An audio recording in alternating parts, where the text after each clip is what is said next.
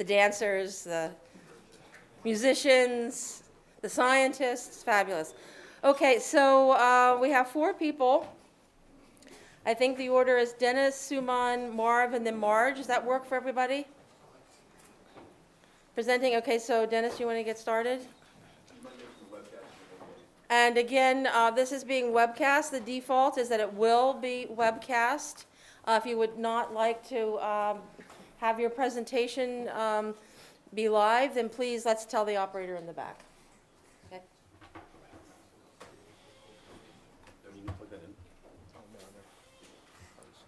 Firefox.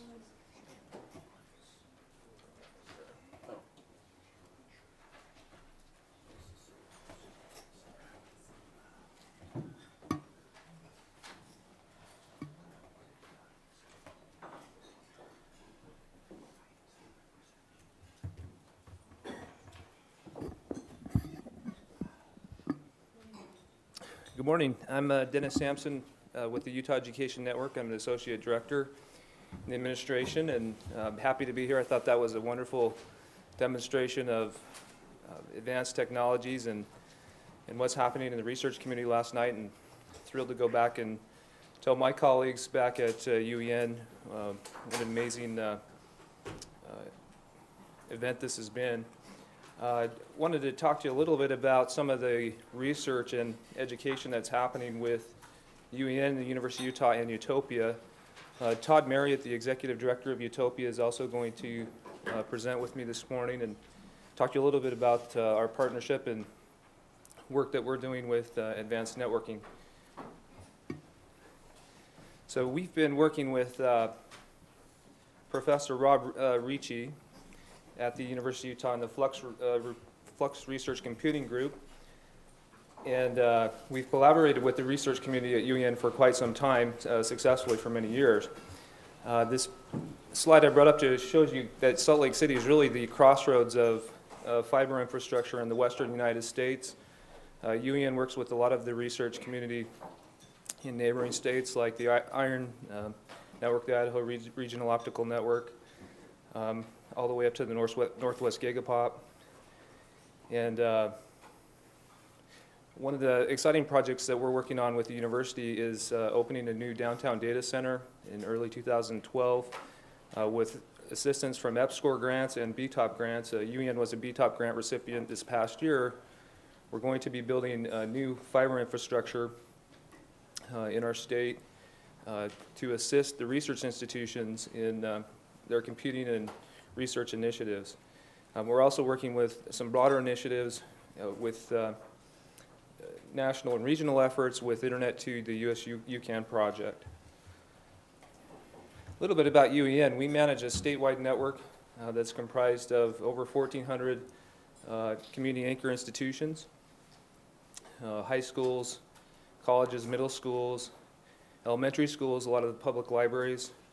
And then we're also building out our network to pre-K centers like Head Start centers that assist disadvantaged families. In our BTOP project, we are also building out an additional 150 community anchor sites in about 180 miles of fiber in underserved and unserved areas of Utah. And you can see we actually really have a lot of fiber infrastructure working with our independent telecom partners across the state. And so in very remote areas of the state, we actually have gigabit connectivity to assist in some of the research initiatives that, regardless of the population where they live, we can deliver distance education and those resources to those populations. This just gives you a county level illustration of kind of what UEN's network is. You'll see in the center there is Utah Valley University. We have a 10 gigabit core backbone in a north ring and a south ring, and so UVU is the major POP institution.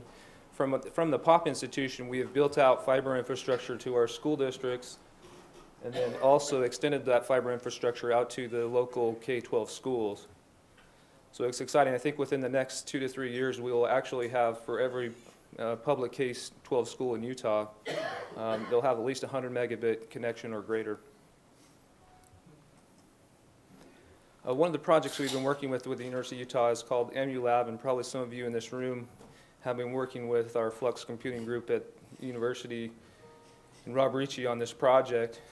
It's one of the core pieces of infrastructure for the research community. EmuLab provides a way for researchers to evaluate new network applications, and it provides a lab for controlled, repeatable experiments, and integrates a number of technologies, wireless and wired. And EmuLab's users are all across the country. The university's been developing EmuLab for, I think, at least 10 years.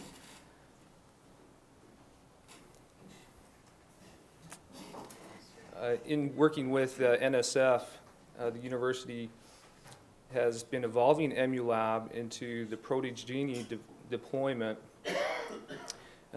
Protogenie is a general purpose framework for building research infrastructure, resources that are geographically distributed, owned by different users at different colleges and universities, and then embedded into the production network.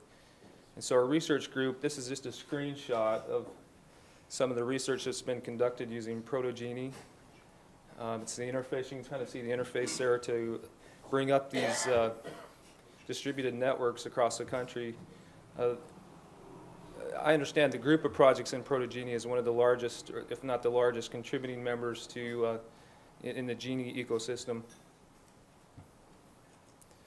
So really, together with the University of Utah and UEN, working together, we have technologies and bandwidth to run the applications in the lab environments and transition those into research, into embedded production networks, and then really roll them out into full deployment.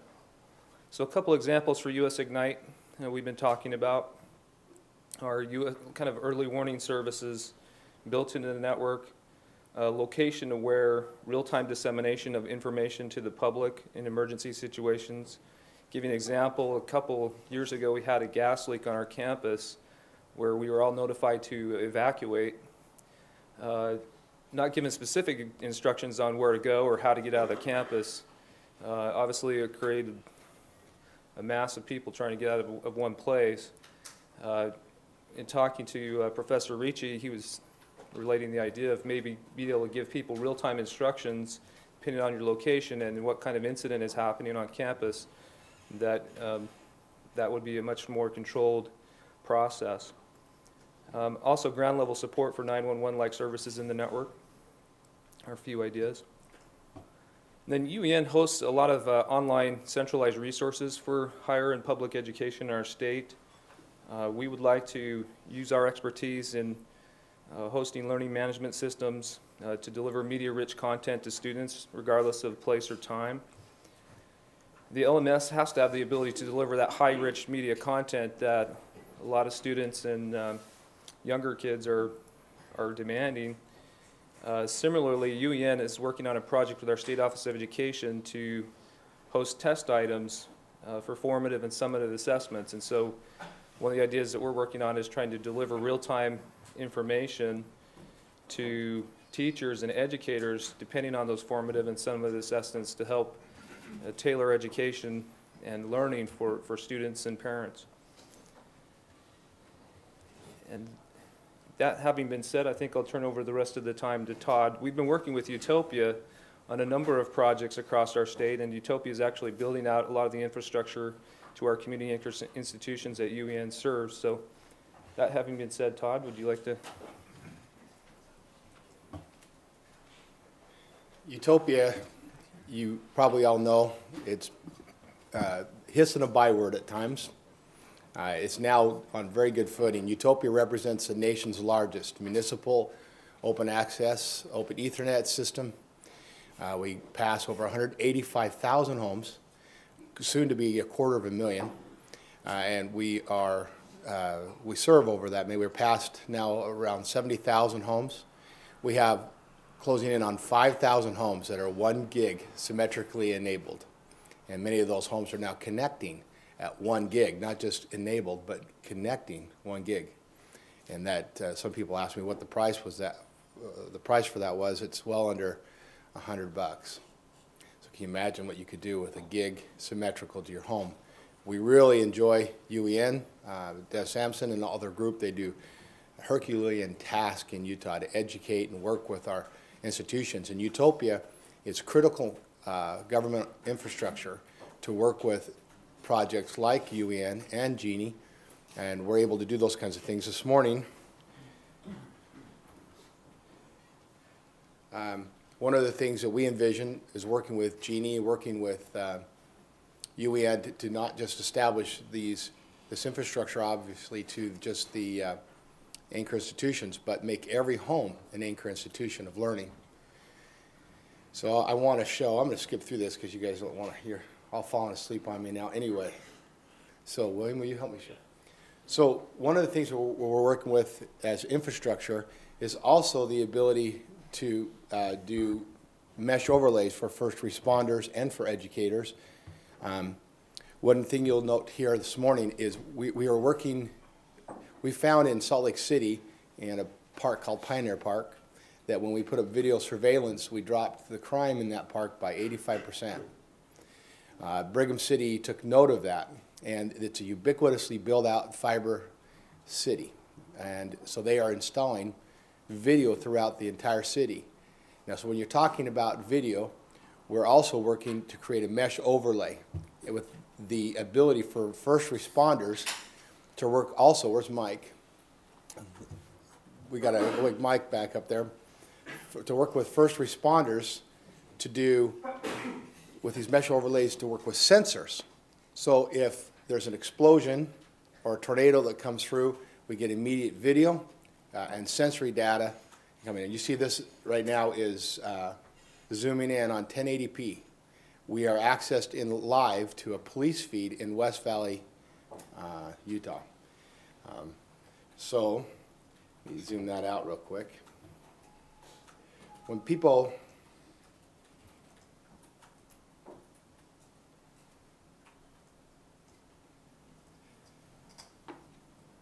put in your homes, I don't know if you have security in your home, but if somebody breaks a door jamb, what does it do, really?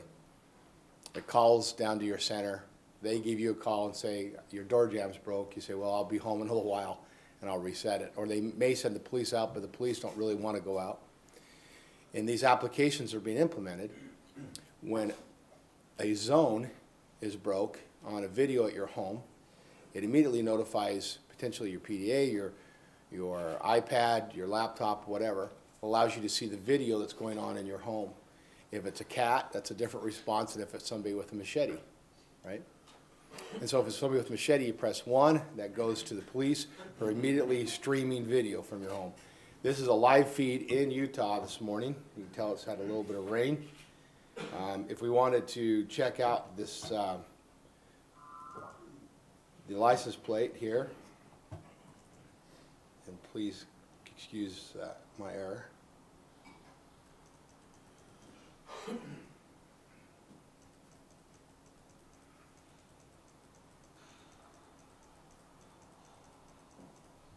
don't know why it's not going down, William.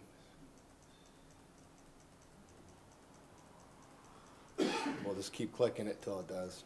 There we go.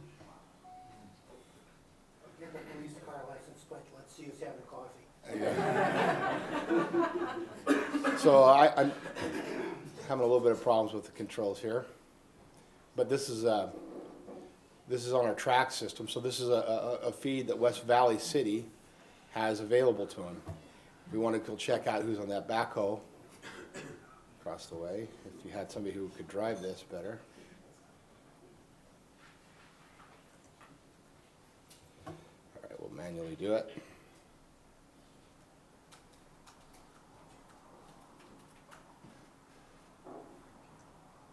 I won't zoom anymore. You get the idea.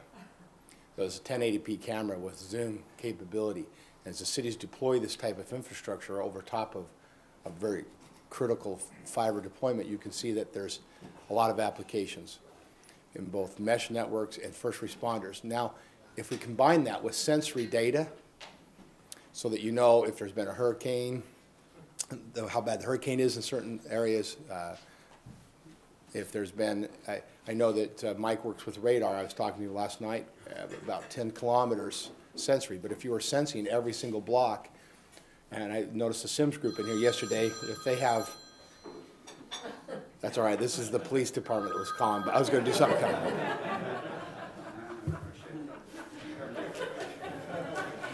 Sorry. So that gives you an idea, and that's why that infrastructure is so important, because we're able to do and work with UEN, with our first responders.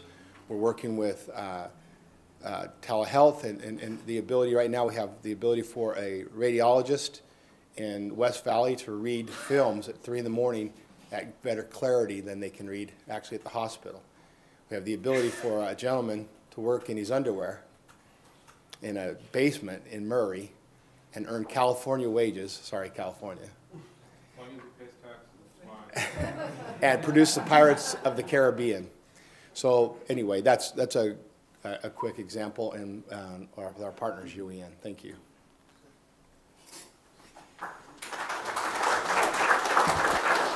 Any questions for us? Yes, absolutely. Yeah, and we'd like to open it up for questions. Yes? About this feed, I have sort of two questions. Firstly, can anybody just access this feed, or is it restricted to the... If you knew the code right now, you could. Yeah. And are these videos like archived, or are they like deleted every 30 days or something? We can archive them. We can do anything. Those are live streams right there. And the only reason, I don't know why typically our feeds wouldn't stutter like that, so we must have a little bit of a connection that way. But it's 1080p, just as the controls typically you can just basically, once with your hand, is zoom in and out and see and go and pan. We were going to have, we didn't think we had time this morning, we were going to arrest the mayor of West Valley online for you. I think that was Devin Tommy, see if we still wanted to arrest him.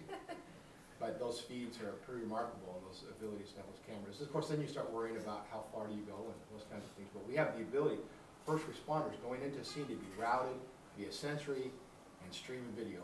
Just two quick anecdotes. In Utah, we had an F5 tornado. That might seem to most of you in the Midwest typical, but in Utah, with big mountains, we don't get that. And our police were out there with hand signals and Morse code, because the telecommunications were down and they didn't have any way to work. Last summer we had a huge fire on the valley rim, and the only way first responders could communicate was via Twitter. So these infrastructures become critical, working with sensory data and video applications and redundant cell communications. Is that standard access software, or did you guys do something special? I'm just the eye candy of Utopia. I don't know. I'm just kidding. This software they're using is something that I think is proprietary.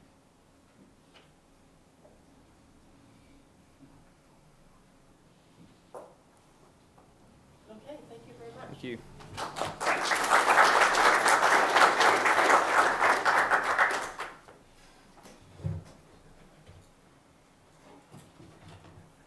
And next up, we have Suman Banerjee.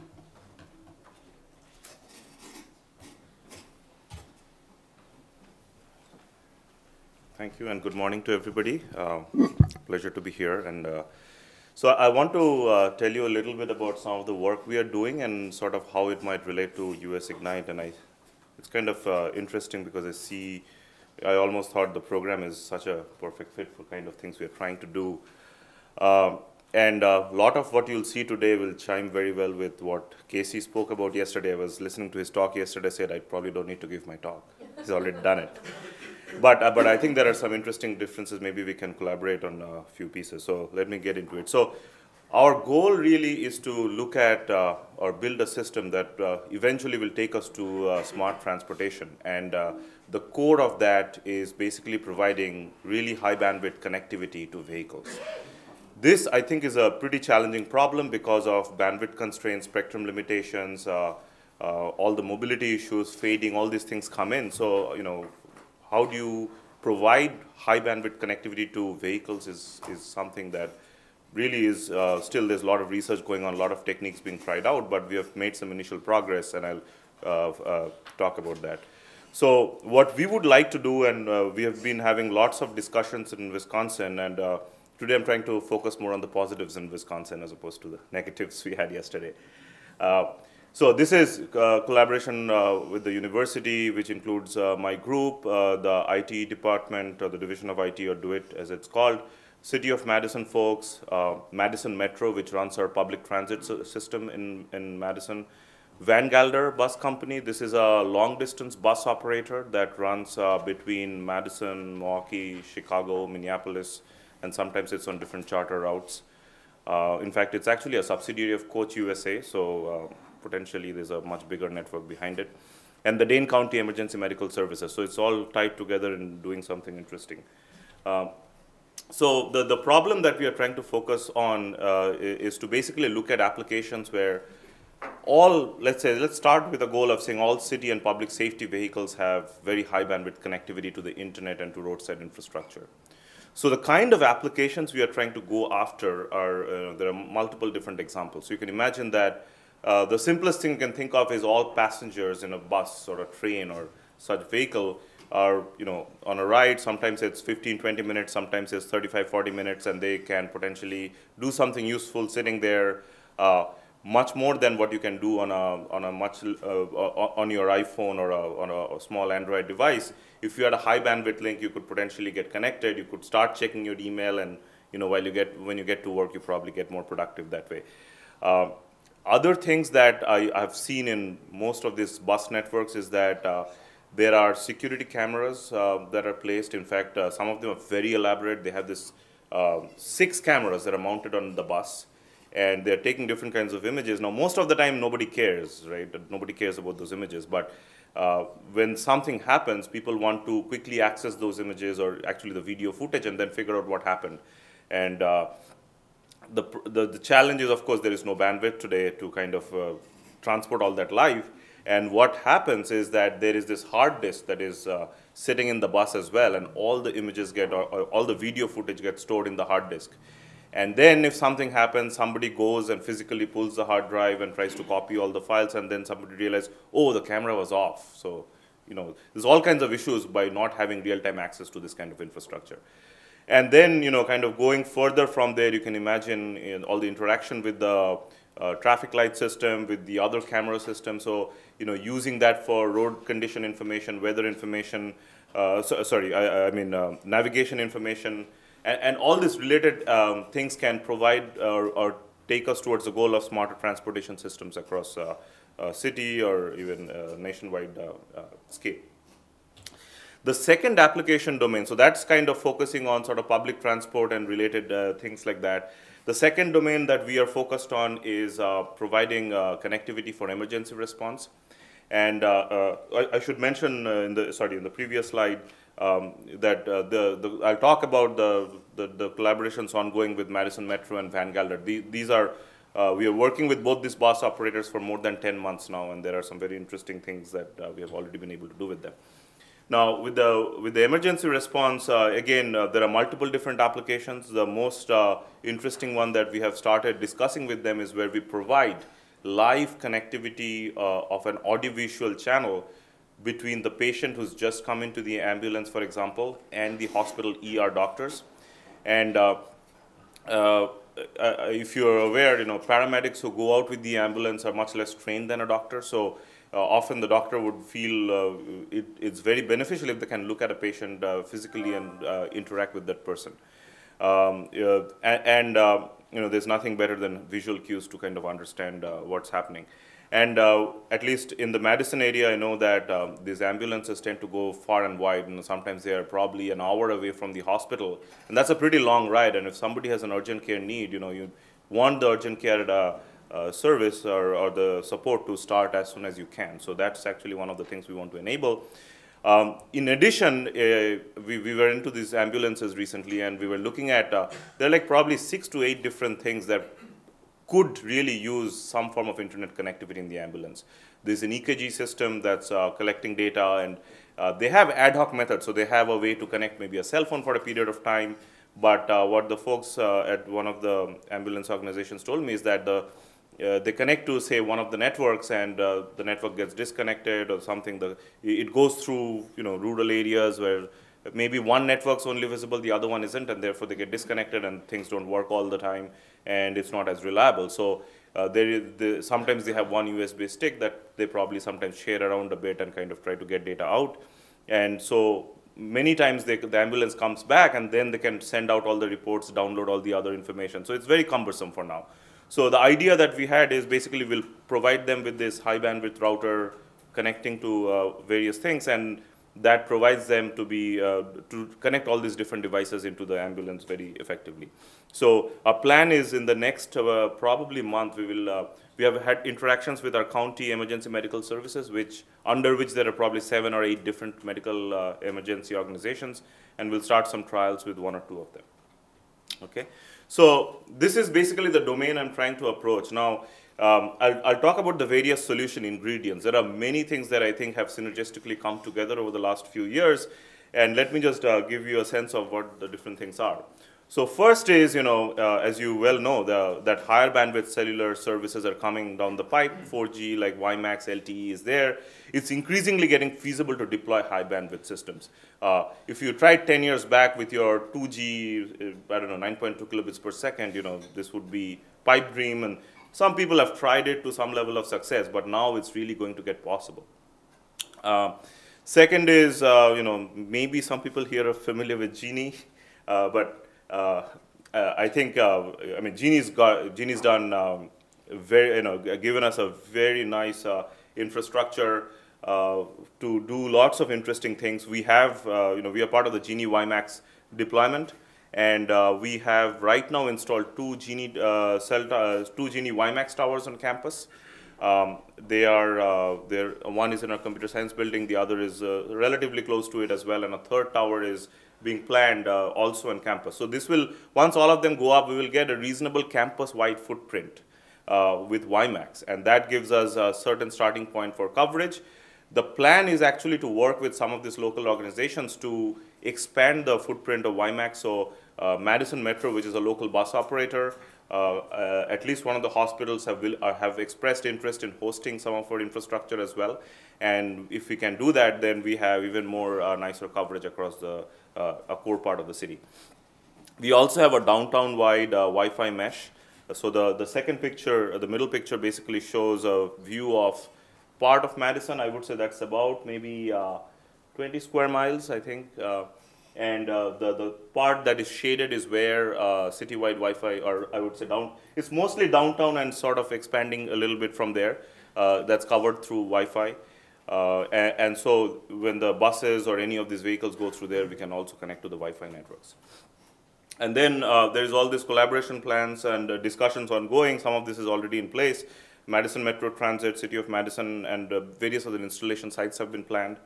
The other interesting activity is what's called Muffin. Muffin is a citywide fiber network that basically connects the university, lots of hospitals, some other nonprofit organizations in a nice, at the Madison Metro actually, in a nice connectivity. And basically our WiMAX towers will back into these fiber networks from different sites, and therefore we will have a very quick entry point into the wired side of the internet. And sort of going forward from here, the other thing is one of my colleagues in Madison is also planning to deploy some OpenFlow capability into this Muffin network, so that might also be useful to us. And then going forward, we have planned to access new spectrum, specifically in the TV whitespace domain. We have funding to kind of build out and then potentially deploy this NSF-funded effort to build out and deploy a whitespace network. So that's actually something that will give us more bandwidth and more interesting capabilities in the system. The other 2 pictures in this slide, the top one shows one of our WiMAX installations on top of the CS building and a view from the top. And the picture at the bottom shows sort of the much larger view of Madison with sort of the path of the fiber network. Those of you who haven't been to Madison, we have these 2 large lakes. These are not the Great Lakes, but you can see the other side. But so the downtown is sort of the peninsula between the 2 lakes. That's where the Capitol and sort of the university campuses close by, but the city kind of expands both east and west, and it goes pretty far. And if I have the mouse here, yeah, so roughly this is where the campus is. The buses go actually all over this place. This entire map is covered by where the buses go. This is probably 60 square miles, I would say, or even more than that. So that's where this is. Now, the next solution ingredient is basically the system that we have developed. We call it Y-Rover. And the core idea is that it's like a multi-network router which can aggregate and send traffic across all different cellular 3G, 4G, Wi-Fi networks. So you can connect to AT&T, Sprint, and Verizon, connect to our WiMAX, connect to Wi-Fi, all of these, and provide a high bandwidth view into the vehicle. So we use network diversity here, and we have built a lot of different optimizations over time. We use what's interesting is over time, because we have deployed this on buses, as the buses have gone about their daily business on different routes, we have been able to basically benchmark the performance of many different cellular networks. So if you come to me and tell me, I live in this place, should I get AT&T, Verizon, or Sprint, I can tell you exactly which one's better than which. Okay? That data itself might be very interesting. But the other side effect of that is that we can take that information into account when we are deciding how to stripe data. And we can almost predict it because we know roughly where the bus is going. So we can do a lot of interesting things. There's some coding techniques applied and some sort of traffic prediction that we apply and things like that. That really been a bunch of interesting efforts over the years. So it's a fully software solution. That's actually a good thing, so we can be very flexible with respect to the platform. So this is basically what we are trying to put together. So we bring this system, we deploy it on these vehicles, look at sort of smart transportation applications with, and sort of emergency services applications. And potentially you can really impact the local community, say improved urgent care services with Dane County EMS, improve public safety with this city buses. Incident response can be much faster. And overall, I think this would be something that directly impacts our local society. So I think that'll be quite exciting in terms of scale. That's what I'm trying to get towards. So feasibility, so today we are already on multiple buses, and that gives us a lot of confidence because, first time when we deployed this, after, let's say 6 hours, one of the nodes went down, and we were wondering, did the bus stop running? Did the node fail? And after a while, so we kind of have iterated over time to figure out how to actually do debugging on this. In early days, I remember at least one incident where we had the ability to track the node, but the node wasn't working or wasn't providing Wi-Fi service in the bus. So we actually, we drove and kind of chased the bus to find out what happened. And because we had GPS, we could track the bus and eventually get into it and reset the machine. But today things are much better. We have, I think, hundreds of users on these buses already. And the thing on the right side shows a quick user survey. This is from just a month back, and I think it's month of February, or 2-3 months back. A few hundred users responded to our online survey. This is always live, and people can go in and comment on how they thought the experience was. And we have found very positive response. And of course, part of it could be that it's free. But still, people are pretty happy with what they see, and we get lots of emails saying, we really love this. Why don't you do this on more buses, right? Really, the longer-term goal will be to make this self-sustainable and make it value-added so that the bus networks really start beginning to depend on these things. So here is some quick visuals of different pieces that we have. Here is a view inside the bus cabinet where our node sits. It's a very small box in there. You see the 2 antennas. Those are the Wi-Fi antennas. There's a GPS that goes through the hatch on top of the bus into the roof and things like that. And then there are lots of visualization and other things. We can track all the vehicles that we have. And here is some data. This is from late last year. This one's interesting because I sometimes wondered, a lot of people have iPhones, a lot of people have Android phones. Do they really care about the internet on the bus? But it turns out this was one ride from, I think, Madison to Minneapolis, about 4 hours or 4 to 6 hours with some stops in middle. And for this duration of time, this was one single trip. There were 30 people who got connected to the network, all in the same bus, of course, right? And this picture on top shows how long each person connected to. And as you could expect, that there's somebody who connected for the entire ride, and there are somebody who connect for 2 minutes. But it's nicely distributed, which means as people get in, get off, they connect for different durations of time. The other two pictures shows how much content they actually exchanged, uploads and downloads. Amazing thing was the highest user, I think user number 16 in this picture, or 14 in this picture, downloaded 130 megabytes in 4 hours. And probably, I don't know, watching video or doing something, but it's an incredible amount of data that they exchange. And as you would expect, there are some very heavy users, some light users, people just doing Facebook updates and things like that. So there's huge amounts of activity on these vehicles today. So that's where we are. So I think it's feasible. We can really scale this up. We have at least experience in doing this. Metrics, again, I think I liked what Mark said yesterday. It's, we can give you the very low-level networking metrics, but kind of the abstracted higher metrics a little bit harder. And I put question marks against these metrics because I don't know if you can even measure it and say, okay, this is exactly why we were able to save a life or something like that. But we could probably try to see what's the quality of response time, or what kind of response time do public safety have before and after the system. Maybe that could be measured.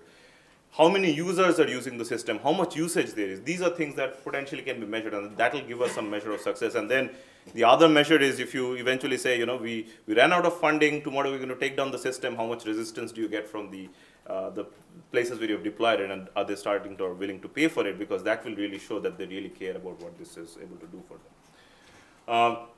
So I already mentioned all the different partners that I want to work with. All of these folks have been working with us for a while. An interesting thing that happened just 2 days before, that is the day before I got here, is we entered into a business competition with the wide over system, and it actually won the statewide business competition. And so who knows, we might even try to commercialize this. And the primary reason is if we want to really scale this up to 250 or 500 buses, we cannot sit in the university and manage this. We have to really be more professional about it. We need resources. We need full-time people running that operation to some level. So we might go towards the directions. The other thing, this is all what's happening in Madison. And the other thing is that we had some very, very preliminary discussions with folks at Chattanooga over the phone in the last couple of weeks, and I'm hoping to follow up with them maybe after these presentations are done today. And I think there's some interesting potential for the kind of things we're doing, and maybe what can be done there. There is also some collaborations we've set up with Cisco. Cisco is one of the, Cisco gave us one of the WiMAX towers that actually we are using in our deployment. And here is some local press we got. We got in the front page of our the Wisconsin State Journal and other local newspapers, and so there's growing visibility. So I think this can really potentially be very beneficial. So I think that's all I had. Thank you. Yeah.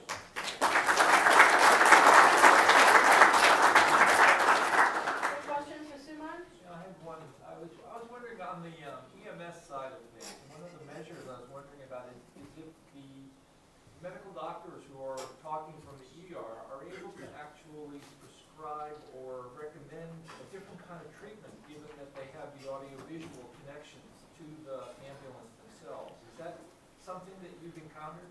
Right. So what, again, I've only spoken with the doctors, and I've asked them if this were to be available, what could you do and how would this would be useful? And what they told me is that in certain cases, it helps them understand what would be required when the patient gets to the hospital. So sometimes the paramedics may think it's something, maybe they think it's a stroke, but it's not a stroke or something like that. And by looking at some symptoms and physically interacting with the patient, they can see that much better. And therefore, they can get prepared before the patient gets in, as opposed to guessing sort of what's going on. Well, it might be interesting to see if there's actually some instructions the doctors could give to the EMS technicians as well, to do treatment en route. That may be another measure to help support someone's life. Okay, good, thank you. It's fantastic. I was curious to know, you have a good infrastructure. Would you have some thoughts on the nature of applications one can develop on your infrastructure? Sure. So, we are part of the Genie infrastructure, so you can potentially deploy applications on top of it. There are many different thoughts we have had. So, for example, we'll have campus-wide WiMAX maybe in a few more months. Right now, we have a certain fraction of it.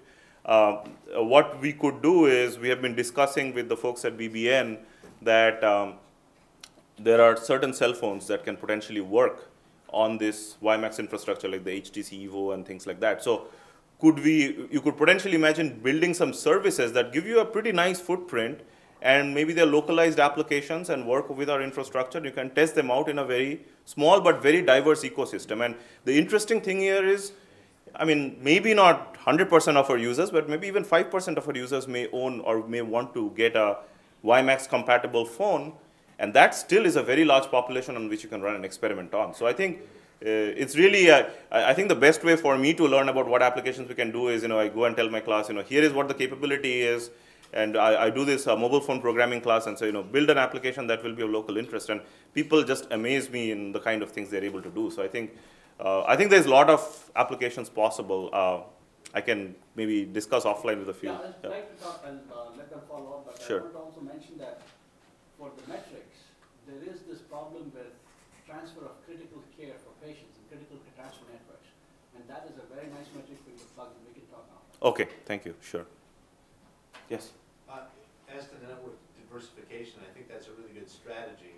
When you connect to AT&T and Sprint and the other networks, who pays for that? Right now I do. Yeah, right now I do, but I think that some of these partners are willing to pick up the tab. I mean, if for example, in medical emergency, the ambulance folks would be willing to pay after they see the value. With the bus operators, probably they'll start paying, at least they'll cover the monthly charges from the coming months. But I had to demonstrate to them this is actually good. There are, they get hundreds of emails from their passengers, so my burden has lessened a lot trying to convince them this is good for you. So. And if you would like additional test beds, be happy to provide some. Sure, I would love to, talk about that. Thank you. Did you have a question? Have you put this on a Lifestar helicopter? No, we haven't. But, I mean, that would be interesting. I think we're just trying to take the baby steps right now. But you're right. I mean, it could go on helicopters, and I don't know how connectivity would work from there for cellular networks. But, I mean, of course, there is things like GoGo in flight, which you connect with a different network, and maybe that's another strategy. Well, I live rural, and there's a lot of times that the local hospital sends Lifestar because it's really Right. So, in fact, our campus, our hospital also has at least one, maybe two helicopters that seem to go in and out, and definitely that's a potential. Emirates allows cell phone on the flights.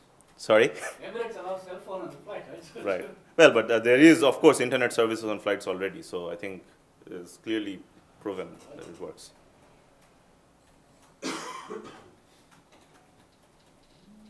Any other questions? Thank you.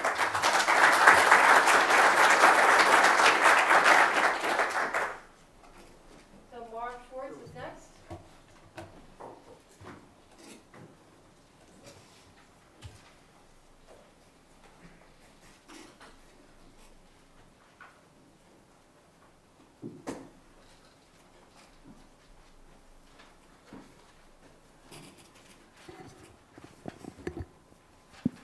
Okay, so welcome to Jurassic Park. I'm here to show you how we make dinosaurs. Now that has nothing to do with what I'm talking about this morning, but I sure wish I would have thought of that for the filming for last night. At any rate, we have the Case Connection Zone, 100 residences, all wired with bidirectional Gigabit fiber to the home. It's just a couple blocks that way. And what we're doing, as key to everything else, our underlying technology is video. One of our medical school researchers, Susan Wentz, says that what we're really doing is we're putting back the people-to-people connections that our technology and our medical delivery system in particular have taken out of our society. I really like that. And while we are in a kind of a nice community right here, our next beta blocks are going to be in the underserved communities around the university, communities where people are afraid to go out of their homes in the evenings. Kurt Stenge, who just walked in, taught me that Wendell Berry says that measure of health is an individual's connection with the community. And if we're in these communities where we have broken that connection, we're affecting much more than is just immediately apparent. We want to put it back with video. And so what we need is ubiquitous ability to have multi-point video conferencing. It's important to all of our communities. Currently, we're using a really nice system from RadVision called Scopia Desktop, but it's limited. Everything runs through a Scopia bridge, which I have written on here as a multi-point control unit, or MCU. The MCU itself is a limiting factor in everything we're doing. It controls the bandwidth we can get between any of the endpoints and the unit. It controls the number of sessions we can get. It controls the resolution we can get. And it chooses the protocols that are in use. So we have, with this, a limited number of sessions. We have limited access. We have to somehow give everyone access to a session, and that's handled by an administrator. For some reason, Case Human Resources only allows us a limited number of administrators. The whole system is just limited. It is not scalable. The dedicated client software in the MCU, as I said, it limits the quality, the resolution that we can get, and it limits the bandwidth we can use. If you saw the last demo last night with our a patient spelling out the name on a pill bottle, we tried to hold that pill bottle up to the camera at the highest resolution setting we can get over the video, and that pill bottle could not be read by the physician. He could read the patient's name, but the smaller text below it, he couldn't get. We need that kind of resolution for some of the things we're working on. The MCU itself is very compute intensive. There's lots of processors in there doing lots of computing. So it's basically decoding the video it's receiving from each of the clients, reformatting it, assembling it into a new frame, and then encoding that frame and sending it back to all of the clients. So the MCUs are expensive. To double the one that we have right now would cost about $75,000, and that's not that many sessions. And they're risky. If they fail, nobody has a video conference. So it's not scalable to the larger community, and we want to go into underserved communities where our residents won't have money to be buying many of the things that we want to supply. So it's expensive to administer. Somebody has to maintain and upgrade it, and we have had several upgrades, all of which have to be handled by people who know what they're doing. So what's our solution to this? What I'd like to see is some free, open source, high definition, high bandwidth video conferencing software.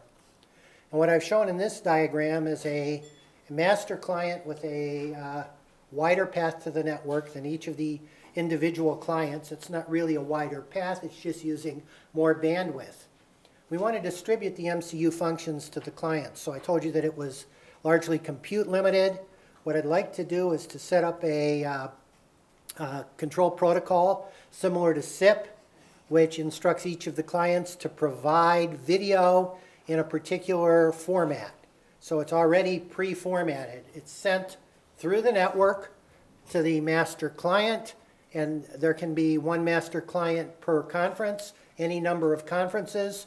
So if this software completely removes the scalability problem, it can be set up anywhere in the network, ad hoc for users group.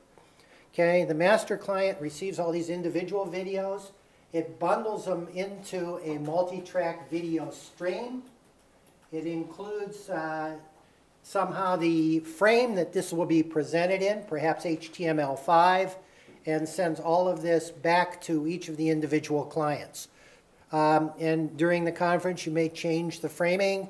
One of the nice things with the conferencing system we use right now is that the person speaking appears larger than the others participating in the conference. I guess there's nobody in here so young that I can't talk about a Hollywood Squares view of the conference. That's what we think of, but the speaking square becomes larger than the others. We're using this for classes with high school students. We want to, right now, we're connecting high school students with tutors, college students. There's a dream to have the high school students actually tutor elementary school students and extend this whole spectrum through intergenerational learning as one of the projects in our case connection zone. All of it depends on video, and we want to be able to freely distribute that video. So the clients, they unbundle and decode each track and then present it in the frame that the master client has specified. We've worked with that unbundling before. In our medical simulation center here, we often take videos from multiple angles of a student clinician and a standardized patient interacting. And when we play it back for debriefing, we take two separate videos, play them back, so they're decoded separately, they're presented together, and the syncing and everything else works just beautifully. So the impact, importance, and novelty. Well, the first thing is that this system will be adaptive in that it will begin by measuring the available bandwidth between the client and the master, and it will also have the client report its compute capabilities. So when the master makes a request, the request will be within the potential of the client and the network connection between them. We're hoping to push this to beyond 1080p, beyond HD video, to 3K, I'm sorry, to 3D, 4K, and even holographic video. And in medicine, for example, 3D becomes important. We want to be able to show depths of certain lesions or be able to move things and watch in 3D. It becomes very important for dermatologists, orthopedists, various specialties that might be able to have video interactions with patients. The control protocol is not going to have the type of encoding built into it, so that the control protocol will accommodate current and future codecs over a range of bandwidths. And one of the cases will be completely uncompressed video. We're interested in being able to have student musicians in our high schools, the really accomplished ones, able to practice with members of the Cleveland Orchestra, with the Cleveland Orchestra in Severance Hall, right down the street here, their home theater, their home concert hall, and the students in their high schools, and perhaps students in several high schools. Well, if you try to use video compression, the delay in the video compression makes it impossible to synchronize the audio. But as you saw last night, it is possible, if it's done just right, and that means uncompressed video, to bring everything into sync. We want this free. It's very important to what we want to do. We want everyone to have access to it within the community. And we believe that this is a platform app, platform capability for many of the things we want to do with a high bandwidth network. Finally, any group of 2 or more people with this software will be able to establish their own multi-point video conference. Another function of the master in this regard is to determine who can join the video conference, and that's rather necessary to keep it that way even when we take some of the next steps, which are interesting. Heidi brought to my attention a project called NetServe, in which there are routers which have dynamic services loaded into them. Well, with some of these services, we could run full bandwidth video into these routers and let the routers worry about the encoding, the reformatting, any one of a number of interesting things, so that we could have a range of different clients and we could have video formatted the best possible way from that client, ranging from a video wall to an iPhone or an Android phone down in the bottom right, tablets, all kinds of desktop clients. So that's where we're going. We have as I said, ad hoc groups of clients that can create their own conferences. We can have people advertise conferences on websites or wherever they like. I am not in this project worried about any kind of a directory for the masters. They can appear as needed. We're leveraging open source and standards in this. So I'm considering SIP, HTML5, various standard codecs. The sad thing is that there are no standard video codecs accepted across every browser for HTML5, but we'll pick a subset.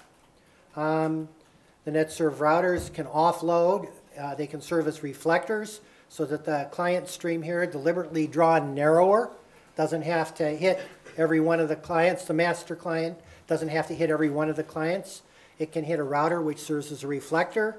It can enable older endpoints. So as we go into the underserved communities, it becomes very important to be able to take older endpoints, older computers, and let them do the encoding and communication they need to do. And possibly, as I show here, the client can specify the presentation framework, and it can be ideally formatted for whatever the client is. We have a team put together partially. We're looking for additional people. As early as this morning, we were looking for additional people. So we have people in the video area, and then excellent people in the networking and measurement and monitoring area as part of the team already. But anyone interested, we are very interested in talking to you. So that's it. Thank you. Any questions? I've got another one. Yep. One of the other scaling issues that your video between the patient and doctor introduced last evening was the one about healthcare reimbursement. Yep. And you know, I think it's an important issue that we have to address somehow nationally as well as locally. And I've read somewhere, I can't remember exactly where, maybe it was a report out of Massachusetts, where that there are some insurance companies that are beginning to reimburse clinicians up to 50% of an office visit. What's your experience then in terms of talking with insurance companies and clinicians about this issue? There's a hand in the back. There's Dr. Stange, so let him help. It's a big issue. I think the thing that could be transformative is if you start reimbursing for this. But the thing that drives reimbursement now is face-to-face visits. And there are codes for doing this, but most insurers, many insurers aren't routinely reimbursing them. The two lever points right now are the patient-centered medical home demonstration projects. We have one here in Ohio and one in Northeast Ohio as well, where you're getting multiple payers coming together to try to pay for primary care in a way that's not just dependent on the visit, but it's dependent on trying to provide care for a population. So that's one important lever point. Another are closed panel HMOs, where they are more self-insure things like large employers, where you're not just reimbursing for the visit, but you're saying, what are we doing that's providing value? Clearly something like this, where you don't have to take time off from work, where you don't have to have a homebound elderly person try to come in with all sorts of gains of transportation, that works. The final one that's at a higher level is the Center for Medicare and Medicaid Services, CMS, has an innovation center that was part of the healthcare reform law that is really looking for innovations that relate to reimbursement. And so doing a demonstration project that could well be at the state level would be kind of a home run way to do this. And if those things work, the law gives the Secretary of Health and Human Services the power to take those demonstrations that have worked and make that part of the statutes nationally. So I think there's work to be done on a regional level around the patient-centered medical home is the biggest lever point, particularly the multi-care ones. And then the home run is at the national level around the CMS demonstration budget. Thank you. We're doing another thrust in that regard, which is we're trying to work with the VA, where the VA self-insures for its medical costs. And they're a natural because they'll measure and can tell you the bottom line impact of what these technologies do. So that's just another way of trying to get at the same measure. Other questions? Okay, thank you. Okay, thanks.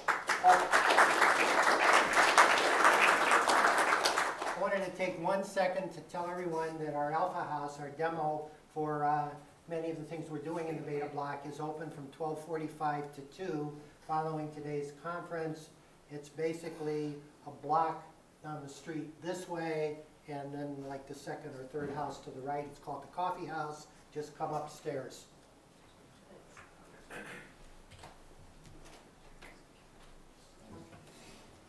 Okay, we have our next presenter, Warren Gigabit.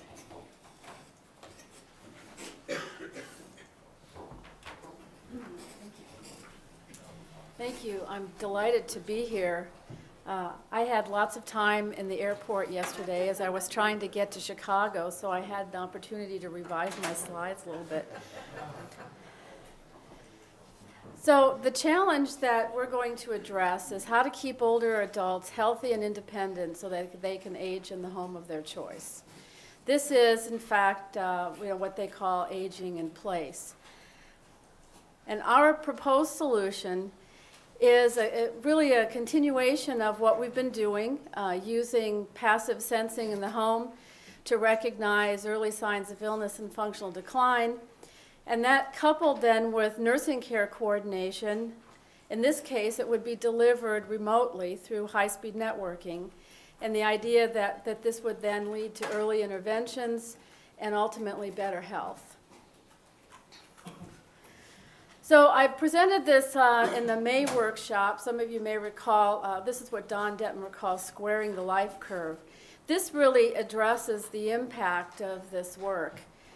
We have the traditional trajectory of functional decline that's designated by this stair-step curve in red. We're trying to change that to a more squared curve like the one in green. The idea is to be able to recognize what's a typical pattern of activity for a particular individual and then recognize when that pattern changes, and that oftentimes coincides with these early signs of illness and functional decline. And we've seen some interesting examples of that in the current work that we're doing.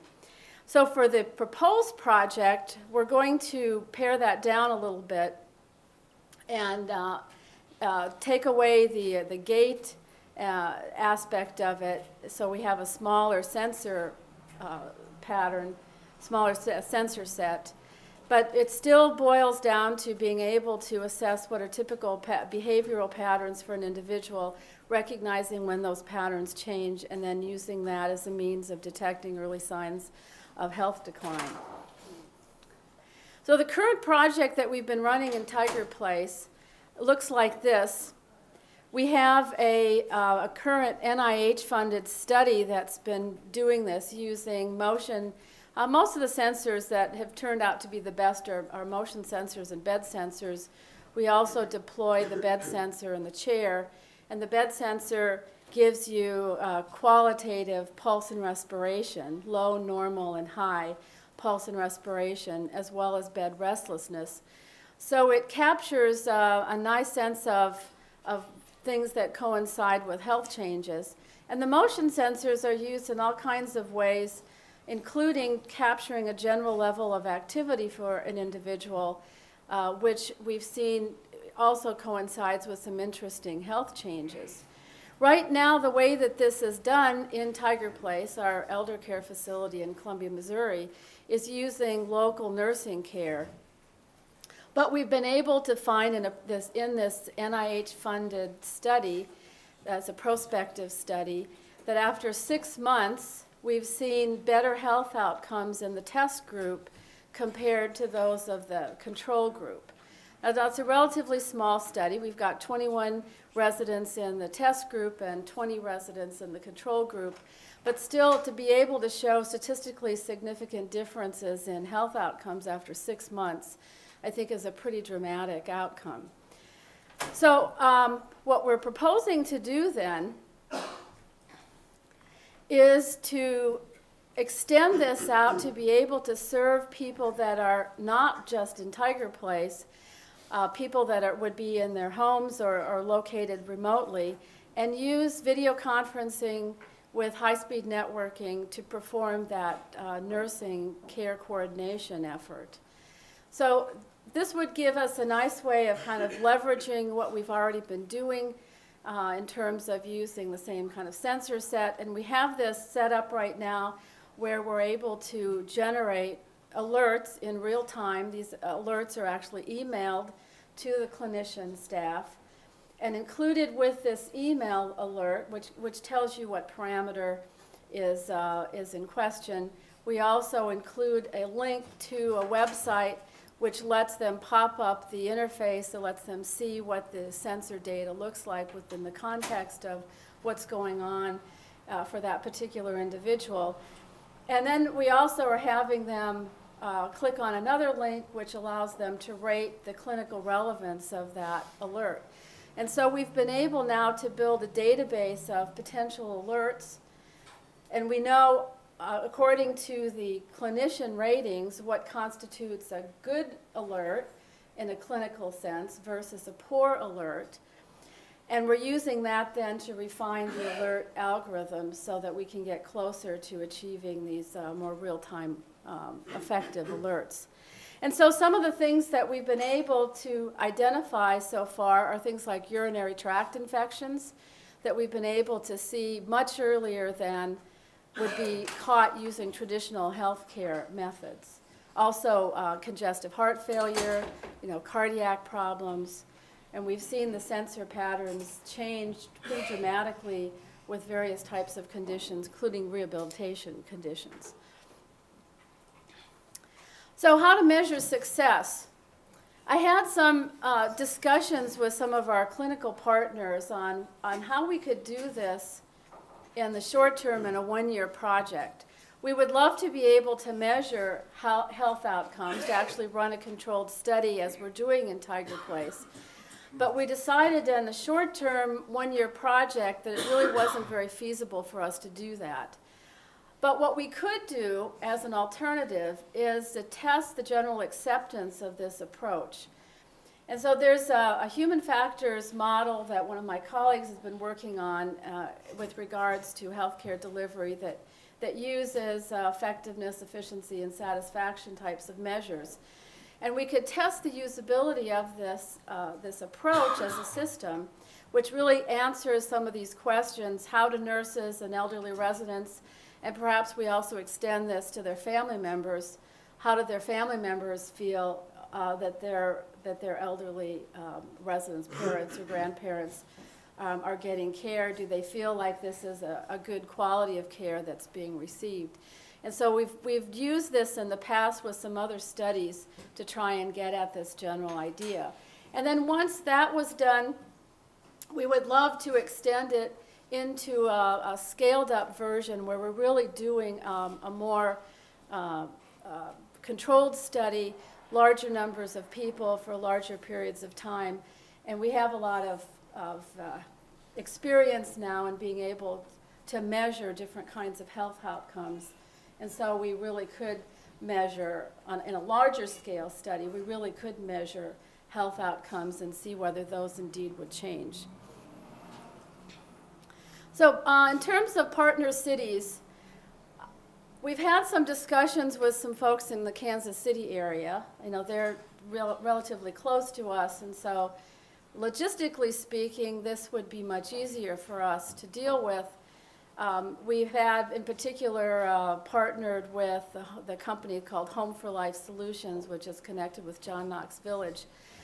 And so that would be a good short-term solution to use the already trained and experienced clinicians at MU and have them interact with the Kansas City residents. I've also had some discussions with Kurt Stange in Cleveland, and we'd love to talk more about whether we could do a study with them involving some of the residents in Cleveland. I think that this would be a tremendous impact if we could do some kind of a study with rural residents. And so I'd love to do a study in rural Missouri, and I understand that there is an effort in place to bring high-speed networking to a number of the smaller cities in Missouri. I was not able to find out what the time frame of that was, but I think we would find some really tremendous impacts if we could bring it to a rural community that really does have a very difficult problem, getting good ongoing health care. So that's the end of my discussion. I was trying to keep it short, so questions and discussion.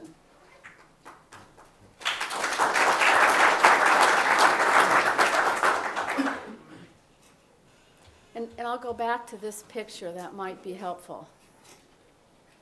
Okay, questions for Mark?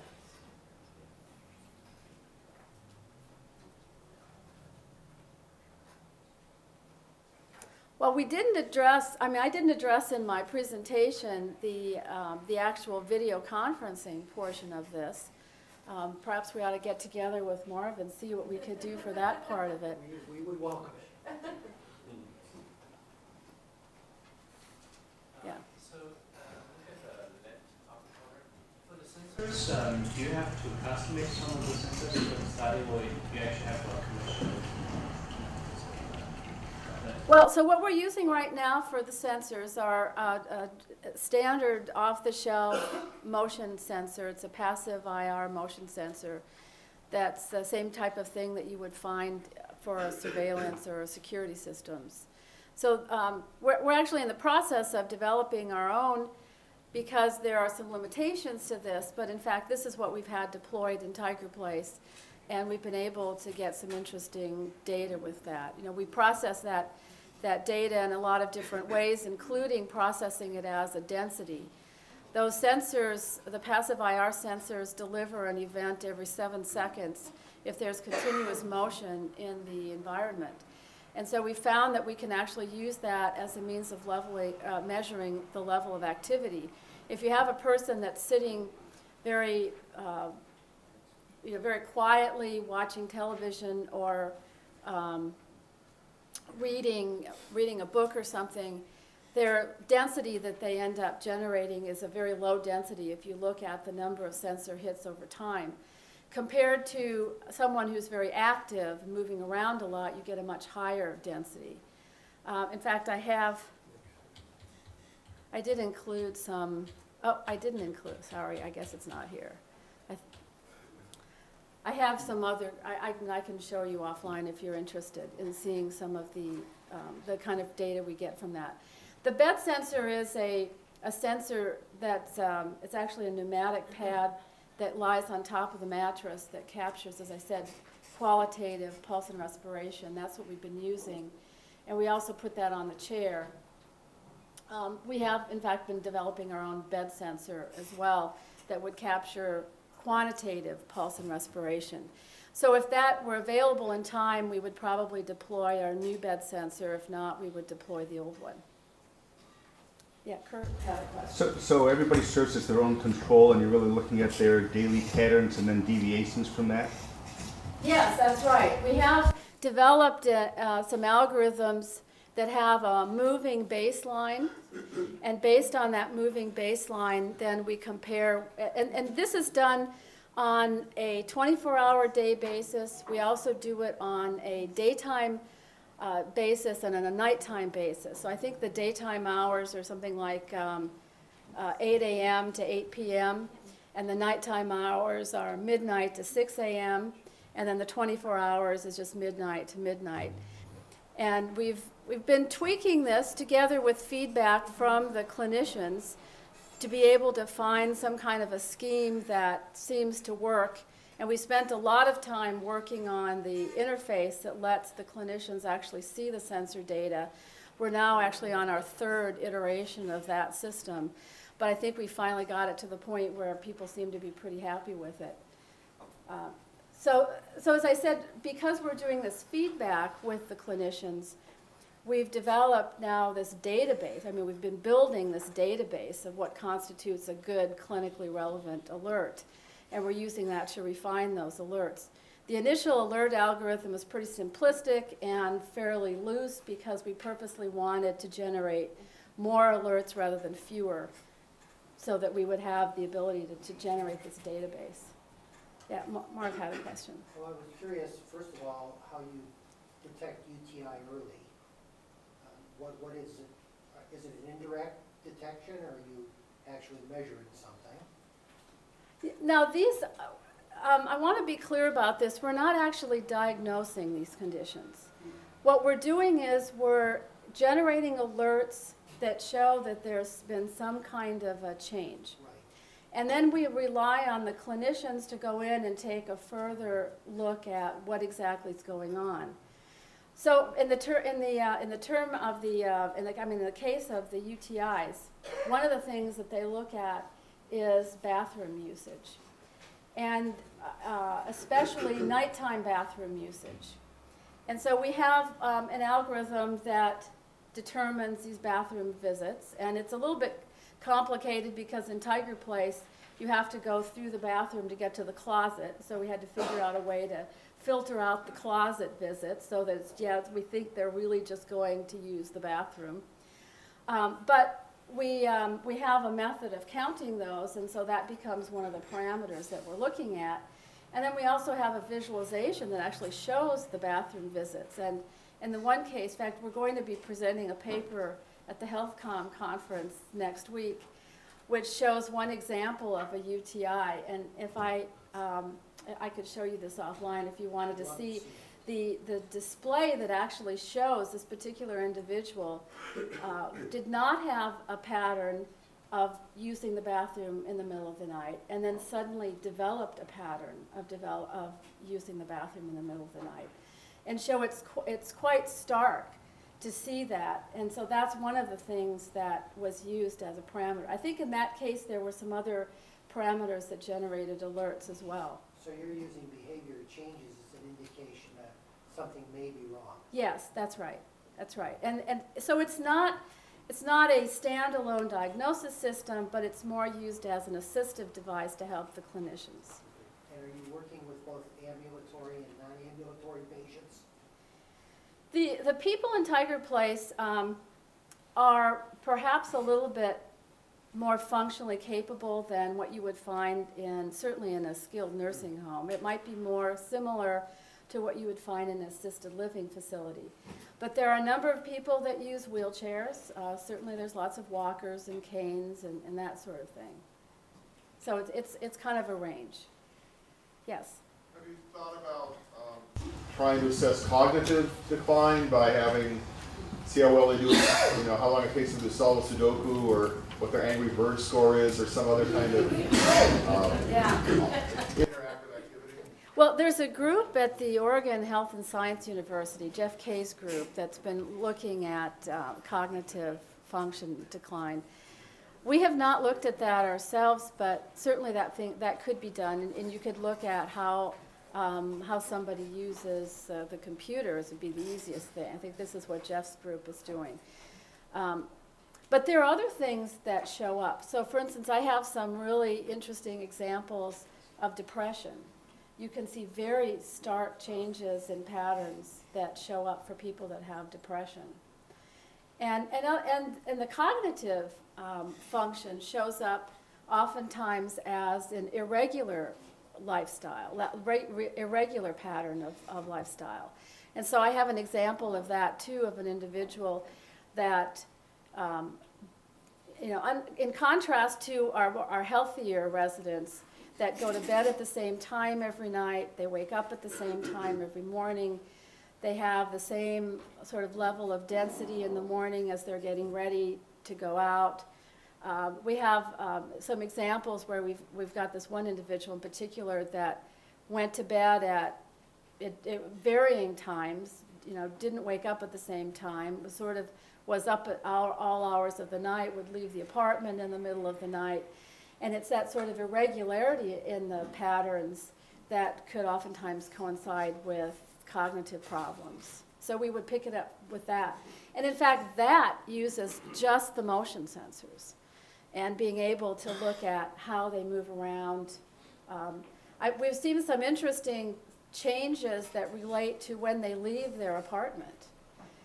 And so I was going to look at that as another study. If we just looked at their patterns of when they leave the apartment, we would get some interesting changes that I think that coincide to health problems. one of the things in taking care of older people is that specific diseases often present in a really non-specific way.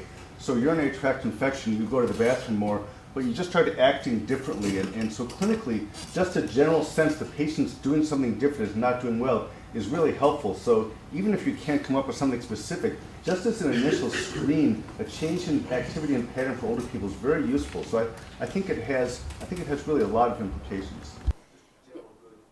Yeah, you know, we've gone back and used this technique with our early illness alerts to process some of the older data. And there was one individual that had an ER visit and a hospitalization.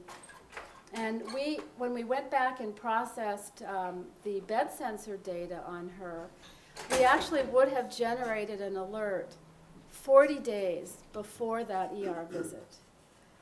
I was amazed that the sensor data would have picked it up that early, but that's what it was. 40 days before the ER visit, something was going on with her bed sensor data that picked up a change. Okay, thank you. Just a question. So how would you control for just the increased social interaction that they would get through video chatting with their nurse practitioner or doctor against a group that doesn't talk to them, it's less interaction, just the extra talking to might help people be healthier, regardless of any detection of problems.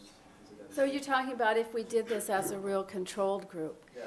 Well, I would assume that, so let me back up. The way we're doing this in Tiger Place with the local nursing care is, I mean, these people all get some kind of regular nursing care.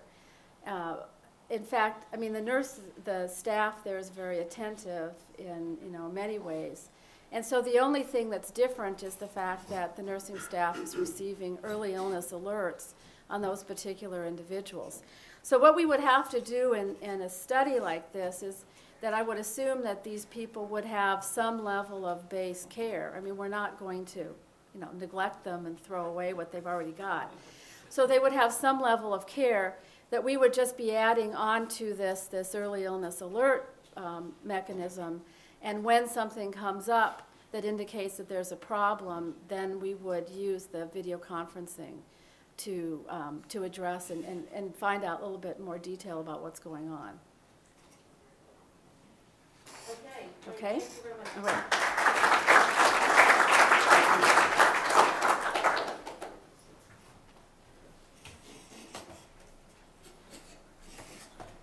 Okay, so I think that we're finally at the end of our set of presentations. And I have to tell you that I'm absolutely blown away by how far we have come so quickly. I mean, I heard people saying, no, I got this idea at the May 16th brainstorming session, and then I talked to people, and we're already scoping out a project, and this is what we're doing. So fabulous number of projects. Everyone's going in the right direction. I'm really, really happy with what I'm seeing. So please keep charging ahead, pulling in more partners, doing all the things that I heard you saying, that you were looking for other people for particular roles that you needed to fill. Please keep going forward. There probably will be another workshop in August or September where we will try to kind of finalize kind of what these projects are going to look like. So I'm going to talk more about that at the end of the day. There's a closing session at 11:30 right here, and so so I'll be talking more about that then. So I want people to look at the schedule. We're just going to change it slightly. I think it's time for us to take a break, but I'd like it to be a 10-minute break if we could, and then we're going to come back and Chip is going to moderate the next session, but we're going to start with Glenn Reichart, who's going to talk about what it means to be Genie enabled, what it means to have layer 2 connectivity. So we've been focusing so far on broadband, which is good, getting it into anchor institutions, how we evaluate all of that, all to the good. But in fact, we have another set of opportunities if your cities become Genie enabled and we can connect them. Lots of new ways to think. And so we're going to talk about that for a little bit. And then we want to surface some of the challenges that different stakeholders might be feeling from the city perspective, from the GigU project office perspective, from the researcher perspective. And I know there'll be tons of those, but I'd like to surface those so that we can begin back at NSF and OSTP to think, you know, what do we have to do in the next couple of months to kind of help you with your challenges. Okay, so let's take a quick break. If you would, try to be back here by